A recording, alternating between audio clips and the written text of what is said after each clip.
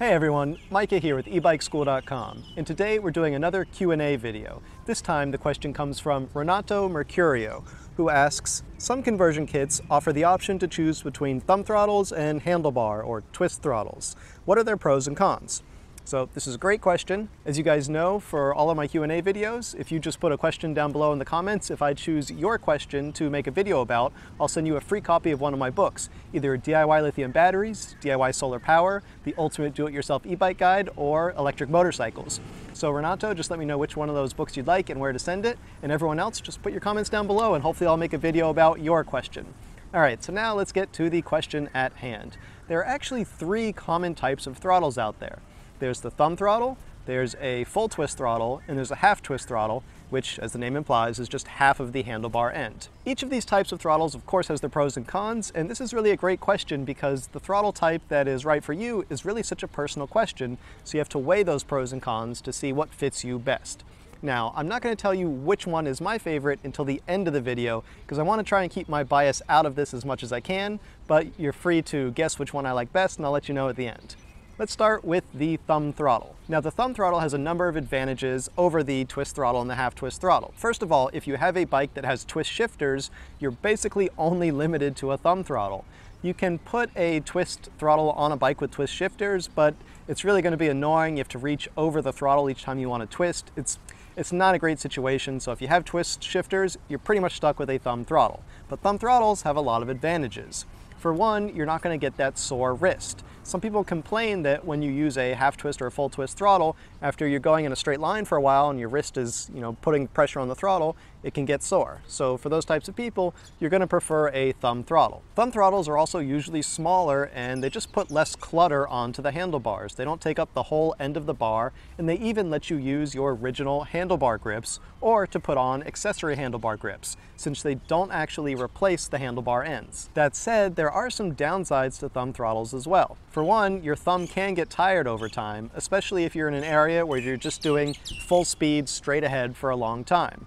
Another thing is that in cold environments, sometimes the thumb can get kind of cold. I know that sounds weird, but I lived in Pittsburgh when I went to college, and I rode an e-bike with a thumb throttle, and in the dead of winter when it was well below zero, and I'd be riding around with my fingers nicely wrapped around the handlebar, but that one thumb down there in the sort of the jet stream, it would get frozen like a little ice cube on the end of my hand. So something to consider if you're in really cold environments, that one digit's going to be away from the rest of your hand and it's going to get cold pretty quickly.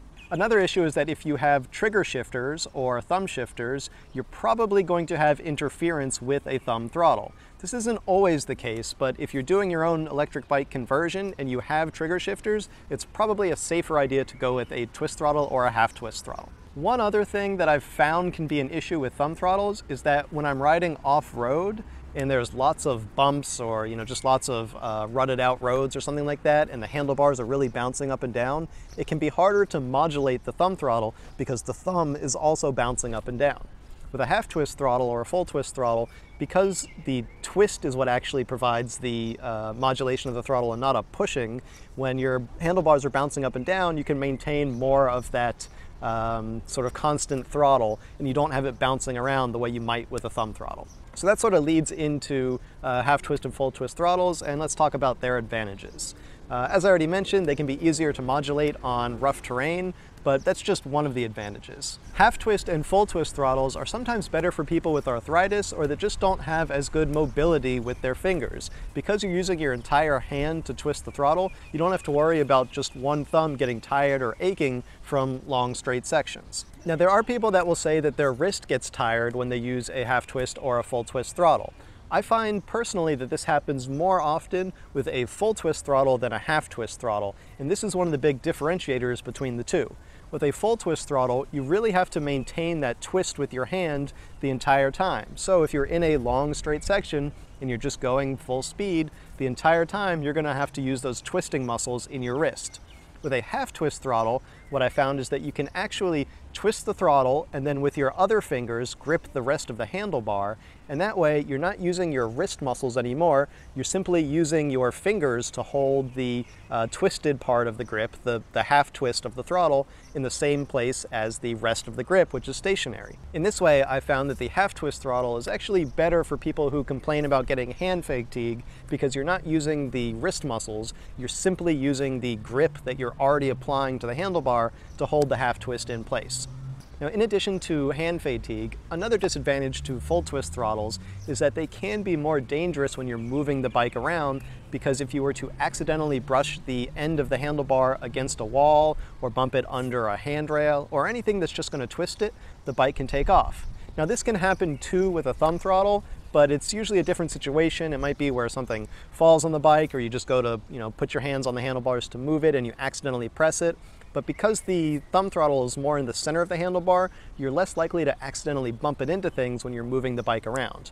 A way around this is, of course, to just turn the bike off when you're moving it around, but we don't always remember to do that, and so it can be more dangerous if you accidentally bump a twist throttle into something while you're walking it around. One other thing that I've seen, which is a bit more of a rare situation, but sometimes people walk up to an e-bike and think, oh, that's cool, I want to see it rev, and they'll just twist the throttle while you're sitting on it at rest.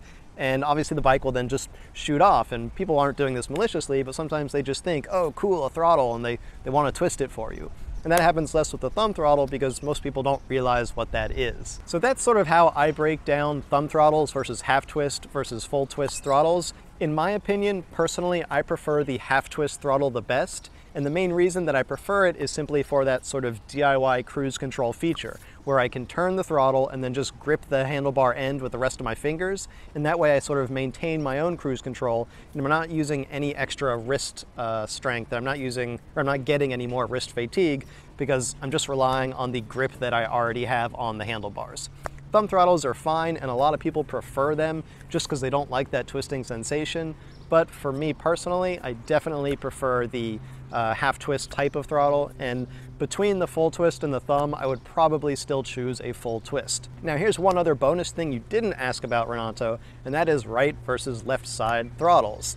It's becoming increasingly common, though it's still not the majority, to find throttles on the left side of the bike.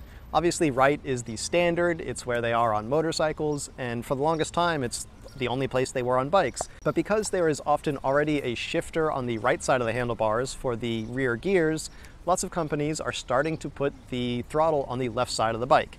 To be honest, I am not a fan of this. It works, and obviously you can get used to it, but because I also ride motorcycles and mopeds and basically all sorts of things, the right side throttle just feels the most natural to me, and I much prefer it on the right side of the handlebar. So if you're an OEM e-bike company and you're watching this, please stick to the right side throttle if you can. Left side is just kind of weird for anyone who has gotten used to a normal standard throttle.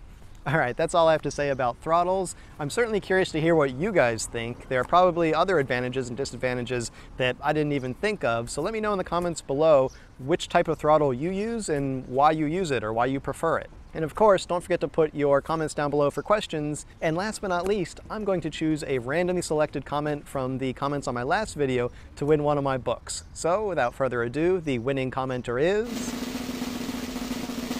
Sparkles, who is apparently a man or woman of few words. So thanks for commenting, Sparkles. Just let me know which one of my books you'd like, either DIY Lithium Batteries, DIY Solar Power, The Ultimate Do-It-Yourself E-Bike Guide, or Electric Motorcycles, and let me know where to send it. And anybody else who wants to win one of my books, just please put a comment below. You can say anything you want, and hopefully you will be randomly selected at the end of my next video.